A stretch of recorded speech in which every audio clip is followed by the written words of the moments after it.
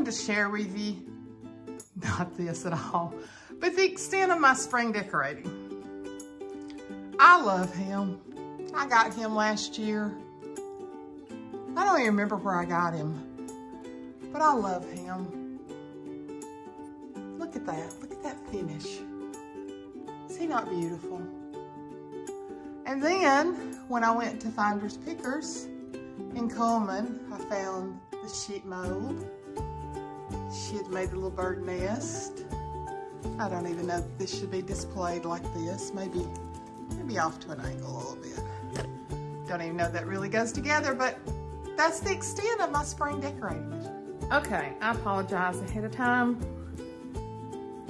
for the light coming in, but I was just trying to find somewhere comfortable to get, and I just piled up on my couch. You see this freedom that I'm moving around? It's because I don't have a boot on. Tomorrow is the official date that I get to take the boot off and leave it off. It is Mama's 96th birthday. Of course, I'm gonna take you along. And, but I just got in from physical therapy and I just wanted to talk to you about some things. Where do I even begin? No, I'm not going anywhere. Don't worry that I'm quitting YouTube. I'm not. God's got too much to do with me.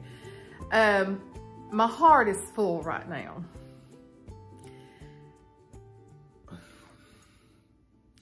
There's just times when God does a God wink at you and your heart gets full and you know that you don't necessarily deserve the goodness that's bestowed upon you, but he sees something in you that he wants to give you an atta girl and you to keep going.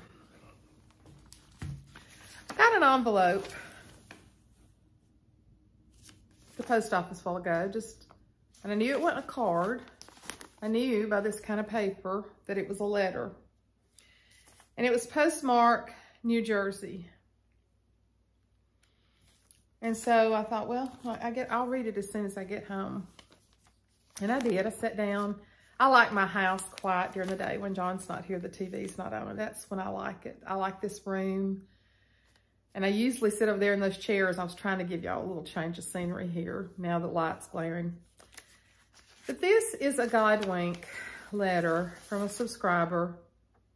It's from Beth in New Jersey. It's a 2-page letter, which takes a few minutes to write.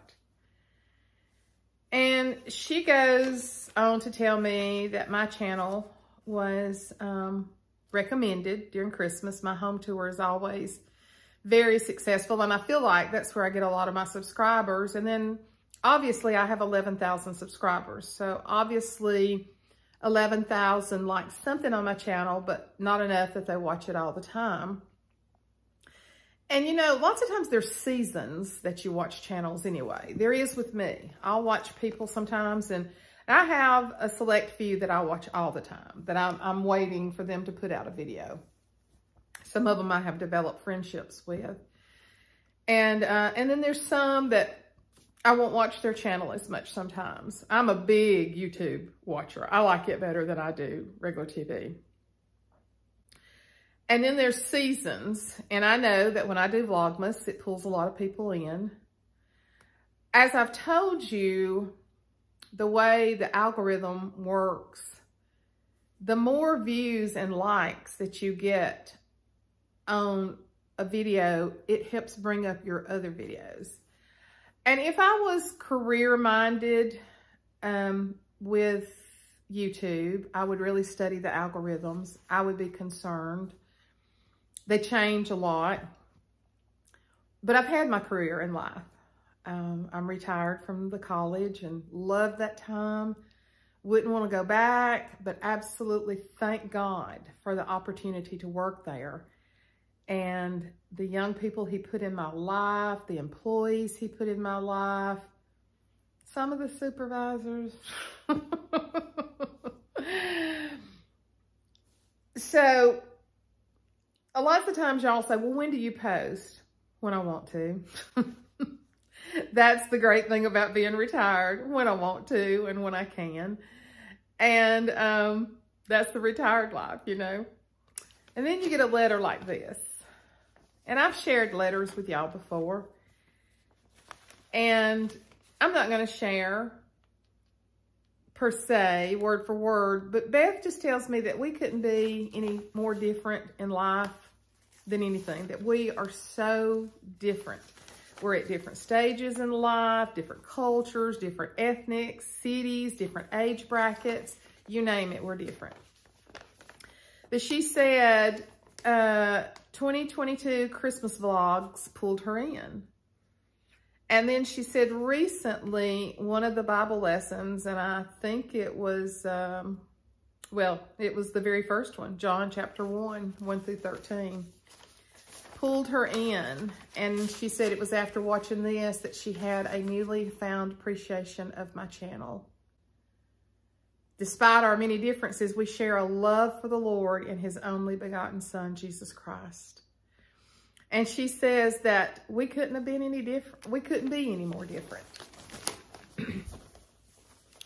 Is that not like the family of God, though? That he brings so many different people together in a common bond that's him. Last night, where was that? Where somebody had sent me a video. It was Mexico or Venezuela or somewhere like that, that they started singing in their language a gospel song in a supermarket, and it just took off. And the song was Because He Lives, but it was in whatever, Spanish, whatever language. And you could tell it was not planned. You could tell it was very impromptu. And, you know, I've always said that about music, that music is such a universal language. And how that it brings people together. And that's what God does. He brings people together. And I just can't tell you, Beth, how much this letter means to me. To know that God is working through those lessons, because what has happened through me posting the Bible lessons, and they are lower views, it is not sharing my videos unless you're subscribed, which you should be, unless you get the notification bell, which you should be, because I'm getting lower views on the Bible lessons, and that's going to increase. Not for my glory, for his glory. There's almost been an aha moment in every one of the lessons so far. Susan from Susan's Cozy Condo said her pastor had just done a message on the woman at the well just in recent weeks. But she said, Suzanne, I didn't know the background about the Babylonians and how the Samaria people came and why there was such a dislike. I didn't either, Susan. And it's when I sit over there in that chair in the quietness of this house during the day, and God leads me to one commentary, and then I pull another Bible, and I pull another Bible, that I get those aha moments. And that's, you know, that makes all the sense in the world why it was even more taboo for a Jewish man, Jesus, to be talking to the woman at the well. It was because of the hatred. And unless you're a Bible scholar or a pastor or somebody that's just delved into the Bible really deep, you don't know those things. We probably, an average Christian that does not have the time to study in depth like I'm studying now for the first time in my life, you don't have that time to go into those commentaries and to pull all this. And, you know, it's like I've told y'all before with Ashley. 3 boys, playing 3 sports, 3 different locations, working, maintaining a home, a husband, herself, the laundry. I'm just proud of her for reading a devotional, because I know that God is using it to speak to her. But does she have that kind of time to dig in and to study? No. That's the reason these lessons are so important, because you can sit there and listen to me tell you. And then God takes a simple woman. I told a white girl, we were texting last night. I told her, I said, Amy, she had done a Louis Vuitton replica purse that was just gorgeous. And I said, I have a Louis Vuitton that I carry, and I love the purse. I would love the purse if it came from Walmart, because it fits my shoulder so good. And with this arm have been broken, I don't have the flexibility in this wrist. So it's Ashley's real Louis Vuitton. She carried it as a diaper bag, and carried it for years. And I've carried it for almost 2 years now, just because it's such a great purse. Now, do I like it that it's Louis Vuitton? Yes, but would I ever for myself pay the price of a real Louis Vuitton? No. And that's what Amy said. She said, I'm not about to pay that price. I'm not either. And I told Amy, I said, the older I get, the simpler I get. That it takes less things for me, and it's more about quality. And I think that's, you know, as you change in the seasons of life. So my views going down kind of bumped me at first. I was getting 1,500, 1,800 on every view. And some people are just not going to listen to Bible lessons because they're not interested. But I pray that God turns their heart, that they can say, man, I need this with the world that we're living in.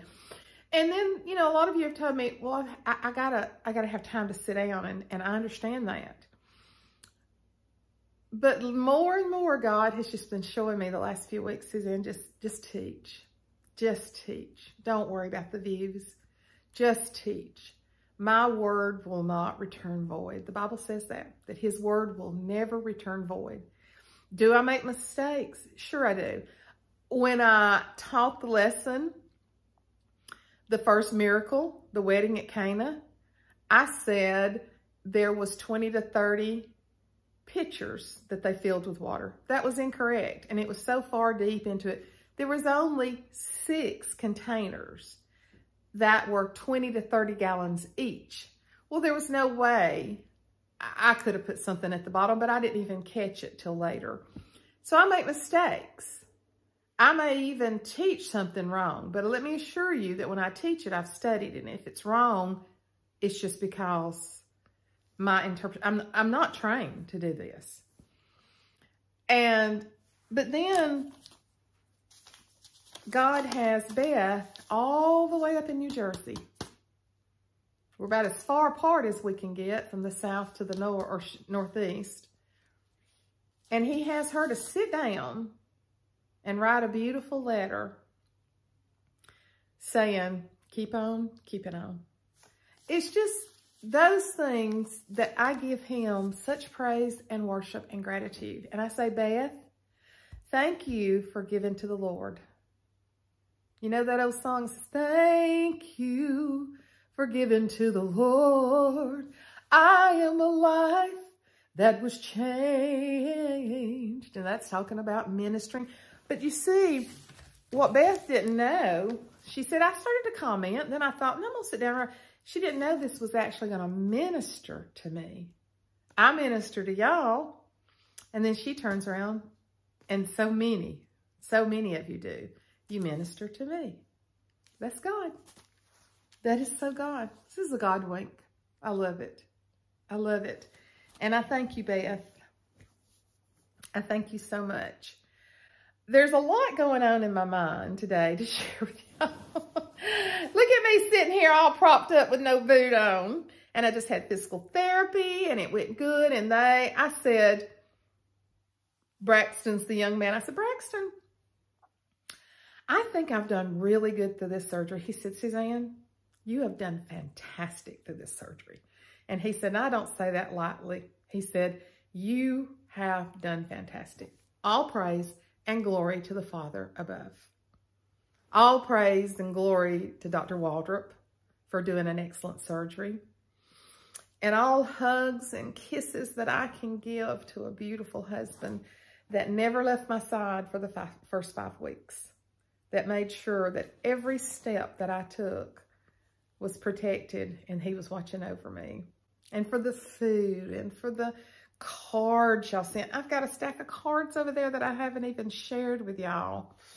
And I've probably got them mixed up with some other stuff on because I was trying to get me a container and to send. And so I'll try to get those pulled out. But Sunday, when I was sitting in church, I thought about y'all.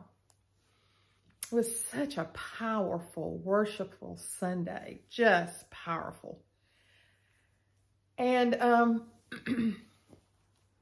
I thought about y'all. And I thought about the Bible lessons and all that, you know, that we were doing. And I feel like the Lord put this thought in my mind to remind y'all to do what you can at this time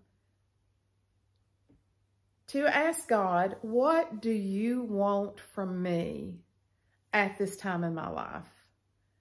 You know my schedule, you know my limitations, you know the things that I can make better, you know the things that I really need to work on.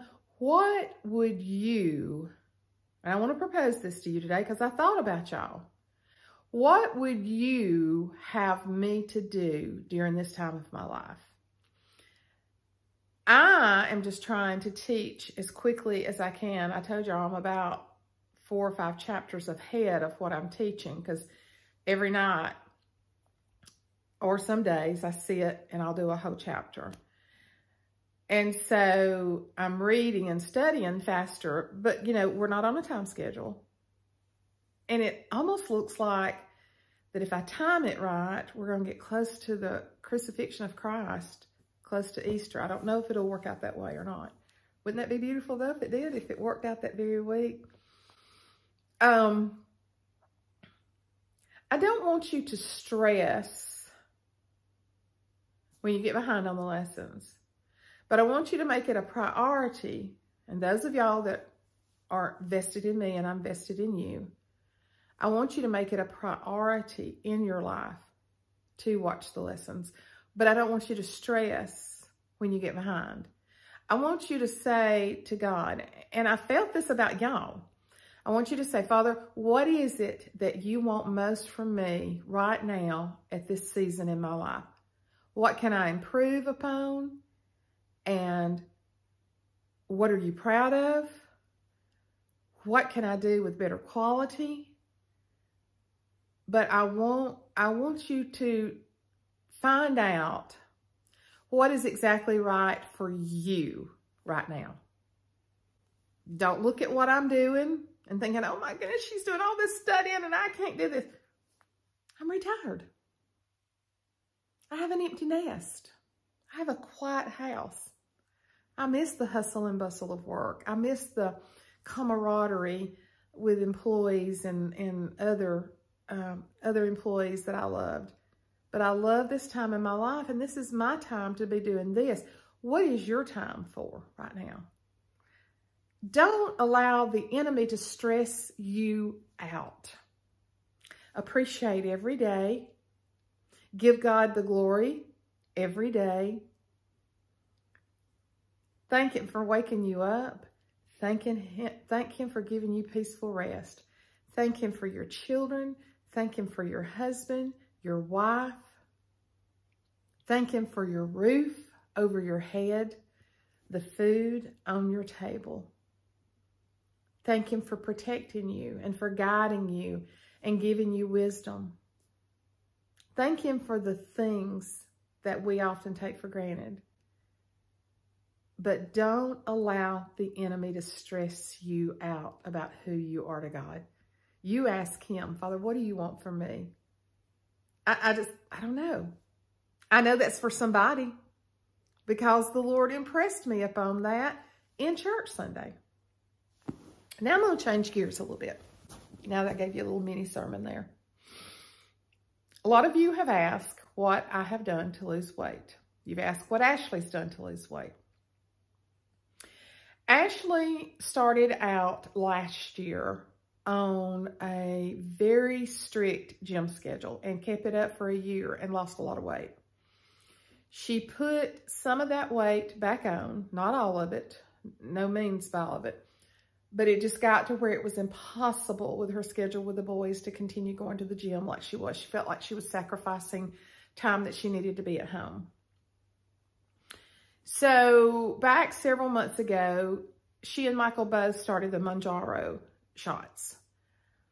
And she has lost a significant amount of weight with the Mounjaro shots under a doctor's care. Kind of concerns me because Mounjaro is not approved for diabetes, where Ozempic and Wegovy is for diabetes. You've heard the stories that, and she's maintaining and working out again now. And she's little. And I'm so proud to see her remove so much body fat. Does things like that kind of worry me? It does a little bit, but I trust in God. I trust in God. And Ashley's smart. She would know if she was not feeling right. But now, it's just like anything you take. There could be long-term results. Me. I started last year. This time last year, I was in the boot trying to keep from having surgery, and I was doing physical therapy and dragging that boot. I was at my highest. I was 4 pounds lighter than my highest I'd ever been. But when we went to Gatlinburg with the choir, it was just like, oh my gosh, Suzanne. I just struggled. So somewhere along the summer, I started really cutting back on carbs and sugar. My A1C was a 5 in August of 19, which was really good for an overweight person. And when I contracted the virus in March of 2020, I had some of the first of it that hit here. One of the side effects I had from that was my hands burning, which my hands are hot a lot with the dysautonomia. You can see redness in them now. The dysautonomia causes temperature changes in your body, and my hands hold a lot of heat. When I hold hands with people at church, they're like, oh my gosh, your hands feel so good. But I knew something was wrong. And so I went to my doctor. I had the virus in March. And I think I went to him in July. And I told him, you know, I fasted and everything before I went. He tested my A1C. It had gone to an 8.5 after the virus. And I was officially called a diabetic. I was very, very, very upset about that because I knew that my A1C had been good before then. I started working. We had to do our, he wanted to put me on Trulicity, which is an injection once a week. I tried to take the, I can never remember the name of it, Neurontin. I tried to take that to begin with, and it just made me sleepy and everything. And so, anyway, we discussed medicines, and my medical doctor at that time thought the Trulicity injection once a week would be good for me. So I started on it, took the American Diabetes classes. You had to do 3, and we did them on Zoom because the virus was still going around. And Trulicity kind of curbed my appetite, and I lost some weight.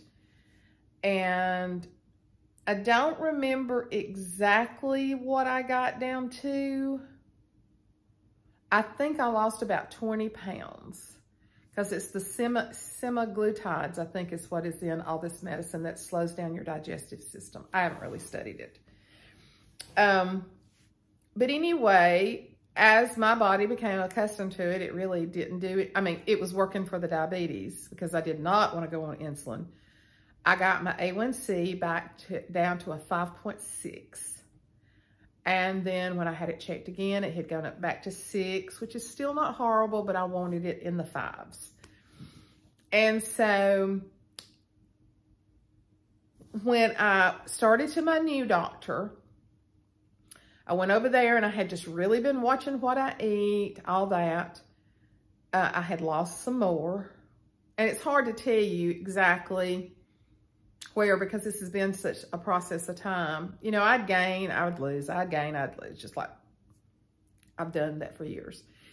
So when I found out for sure that I was going to have this surgery, and I went back to the doctor to let him check my A1C and everything, I asked him about the Mounjaro. I said, I really need to lose some weight before this surgery. I knew I was seeing the doctor in the fall, and I knew I wasn't having the surgery till January. So I asked him, and he said, I just don't know about putting you on that. He said, but we will try changing your Trulicity to Ozempic. He said, they're pretty much the same medicine, but Ozempic has had good results with weight loss. And I said, well, do you think that's safe? And he said, absolutely. I mean, you're a type 2 diabetic. We're trying to keep your A1C down, and you do need to lose weight. And I said, oh, I know I need to lose weight. I truly could lose 100 pounds. And so he said, we'll try it, see if you can handle it. He said, some people can't take it, makes them sick. And I said, well, the Trulicity made me sick when I started it, but I just stayed with it. Makes you nauseated. And so we started out on a very low dosage, the 0.25. And we started it. I started that in, I think I started that in October, I think that's right. So when I went back, and it did make me a little sick, but what it does for me is it does not keep me from being hungry. I get hungry, just like regular. It's just that I get fuller quicker. And once you start that, and once you ever start eating less, you need less. It is the honest to goodness truth. You need less. I really started, you know, if you notice, I have my Yeti with me all the time. I drink water, lemon water. I use Propel in it. If I'm going to drink a lot of water, I need something in it. But lots of times I will drink Propel, empty the Yeti halfway, and then add more water, so I'm just getting a hint. Sometimes I'll do a third of a packet instead of a whole packet, just to get that tiny little taste. And the more water you drink, the more water you crave. That is honest to goodness truth. I do drink diet drinks. They have sodium, which probably slows me down.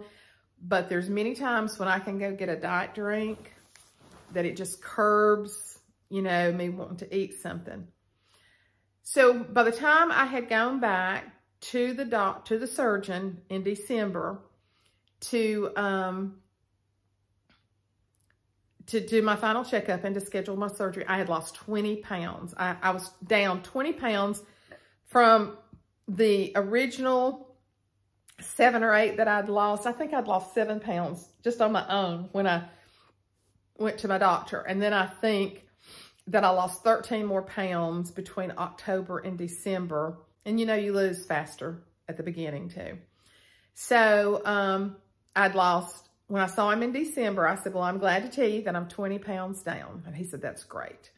That's great. That's going to help you. Anything you can lose before this surgery is going to help you because of the weight on your leg and all that. So very pleased. And my goal was during that 5 to 6 weeks that I was non-weight bearing was not to gain any weight. And you know, we had a ton of food brought in here. We had a lot of food brought in here. But after surgery, being put to sleep, being uncomfortable, my appetite just was not gung-ho at all. There was times people brought stuff in, I ate very little of it. There was times they would bring something in and it tasted so good and I ate a lot of it. But during that time, during my journey with diabetes, I can eat apples and oranges and grapes where it shoots some people's blood sugar just sky high. It doesn't mine. I don't know why. So during that time, sugar-free watersicles were my friend when I, was recuperating from surgery.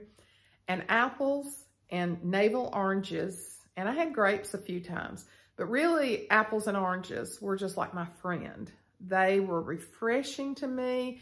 And John was fixing me water all day long. He was keeping my Yeti full to sit on my table because he wanted me to stay real hydrated. Plus, I was taking the blood thinner so that I wouldn't have a blood clot. And we were just, you know, trying to do everything. Clarissa, my sweet friend Clarissa that I told y'all about the other day, she brought me the sweetest gift bag with a beautiful water container and I don't know, but chocolate. And I ate it. I ate it because I needed something sweet too. But somehow through that recuperation period, I lost 10 more pounds. And I think it was the fruit. I think it was the minimal amount that I was eating. Was the Ozempic doing that? It was helping, yes. But a lot of it was what I was eating. And ever since the February the 28th, well, and so during that recuperation period, I ended up getting up to 40 pounds weight loss. I think I'm telling y'all that right. Okay, so I was 20 when I saw the doctor in October. And then that gave me November and December. So I think I lost about 8 more pounds those months. I did great the Thanksgiving and Christmas. Did great. Just had my mind made up because I needed 6 to have surgery. So then it was getting close to 30 to 35 pounds, somewhere along in there. And then through January and February, I lost more to where I got to 40. So February the 28th, I had lost 40 pounds. And people finally started noticing. People at church didn't notice forever.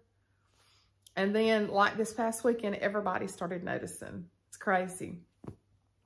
I just feel so better from having 40 pounds off. I cannot tell you. This face looks so much better. My clothes fit so differently. I just feel so much better. So and I know this video is going to be long. I had to go off my anti-inflammatory drugs. I took Celebrex for my fibromyalgia. I had to go off of it and I panicked. I had to go off the Celebrex 10 days before surgery. And I said, John, I'm going to be hurting so bad. I'm going to be hurting so bad. But I really didn't think that much about it. And then I had to take a whole bottle of blood thinners because I was sitting to keep from having a blood clot, which praise God, I didn't. But you know what? I've not gone back on my Celebrex. I told y'all that. Because I think the inflammation is down a lot from the 40 pounds. I'm eating less sugar. Do I eat some sugar? Yes. Do I want a whole bag of jelly beans? Yes, I do. I'll probably eat a bag. Before, I did eat part of a bag, just a little tiny bag. And then I threw the rest of them away. But will I eat another bag before Easter? Probably. And sugar is a very inflammatory drug, substance. But anyway, so I in my notes section, I've kept up with my weight. Every time I would drop a pound, I would put the date. And so I told John last week, I said, I got to buckle down. I haven't lost any weight in a month. And a lot of it was eating junk. And then I'd eat good. And then I'd eat some junk. And so I really, really have buckled down the last week and a half. And as of this morning, I had dropped 3 more pounds. So I'm at 43. When John and I go to eat, which we haven't a lot, you know, now we're starting to eat out again now. But we didn't, you know, for weeks and weeks and weeks. But when I go, we went Sunday to a barbecue place. And I got the barbecue and a salad and there's fries on there. I think I ate 2 fries. But I had them to bring me a to-go plate. And I literally stopped at half of the plate. Half of the salad, half of the barbecue. And I scooped it up and put it in that to-go plate and brought it home. I'm telling you, once you start, it's mind over matter. The Ozempic has helped, but the Ozempic is not doing the work. I am. Will I stay on Ozempic forever? I hope to reverse type 2 diabetes totally. I hope to reverse it.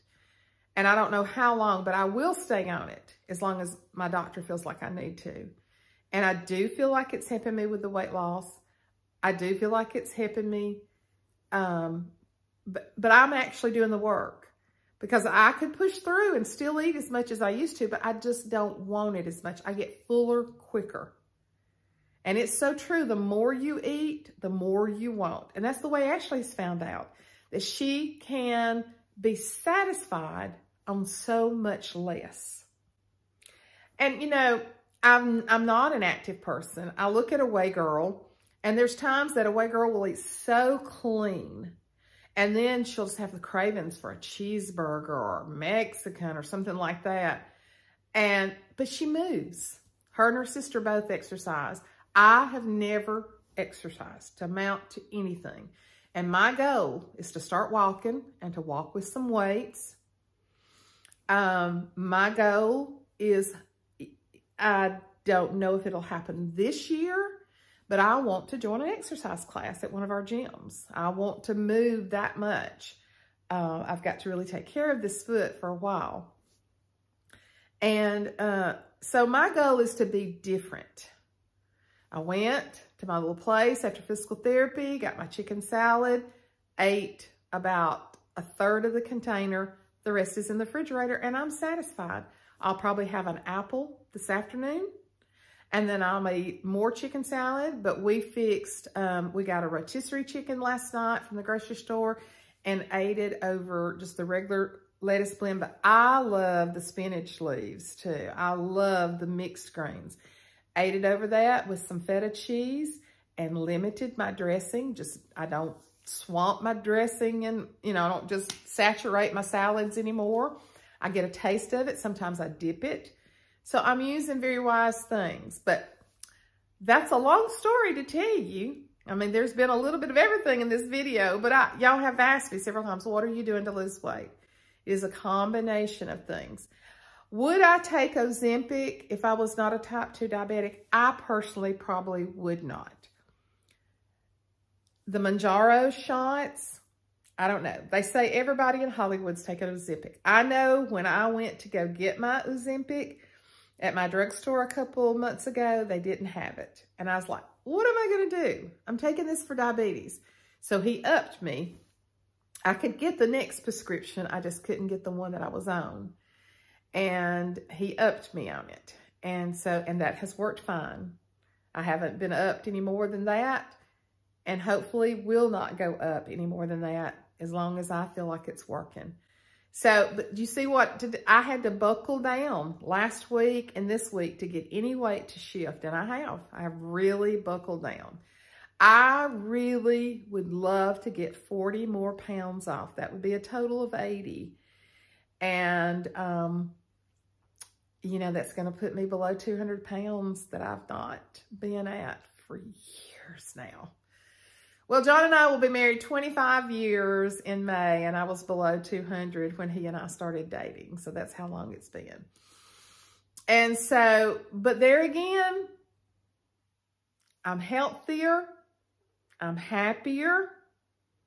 I feel better in my clothes. I'm still wearing a lot of the same clothes. They just look different. And I will have to have new clothes. And that's a scary thing. Because then you think, oh, what if I buy new clothes, get rid of these, and I gain the weight back? I'm just saying, Lord, give me the strength. I'm healthier. I feel better. I look better. Give me the strength to keep this temple cleansed the way that you want it cleansed and to be in the order that you want it to be. It's a daily battle. And why is everything that's so dadgum good so dadgum fattening? I mean, really. Why do jelly beans have to be full of sugar? John ate one, and when I got that little bag, he said, Suzanne, this is just pure sugar. I said, I know. I love it. I just love it. Anyway, that's my story, and I'm sticking to it. That's my journey. And every day I have to have a made-up mind that I'm going to eat good that day. Somebody brought me Karen brought me a case of Rocheros when she first came. I ate them. I've never eaten Rocheros. Didn't know how good they were. I ate them. So I don't think there's anything wrong with having a little piece of chocolate every now and then. It helps me to know that there's hope, that I can have something. And at birthday parties, I'm going to have a piece of birthday cake. But like Christmas, I had ordered a couple of cakes, like a red velvet cake. And you know what we did? We got them out of the house the next day. It's about changing. And once you get started, and God helps you, you get started on it, you can do it. You can do it. So anyway, I love you guys. This video is already long, and let's go edit it and get it up. I love y'all. Bye.